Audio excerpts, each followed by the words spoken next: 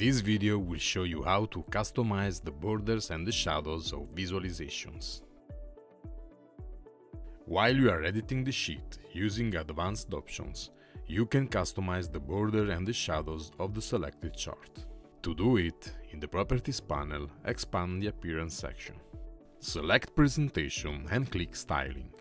On the General tab of the Styling panel, under Border, adjust the outline size to increase or decrease the border lines around the chart.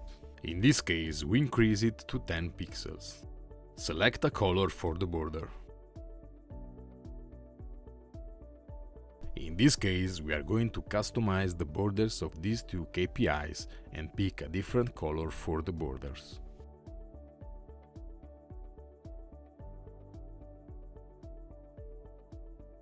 To adjust the shadow of a visualization, in the Styling panel, under Shadow, select a shadow size and select the color of the shadow.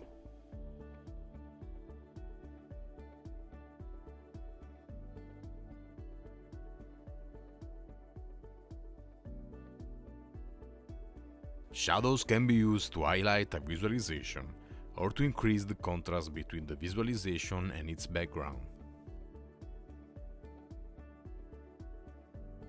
Borders and shadows can be particularly useful when you work with layout containers and you want to overlay visualization on top of other visualizations.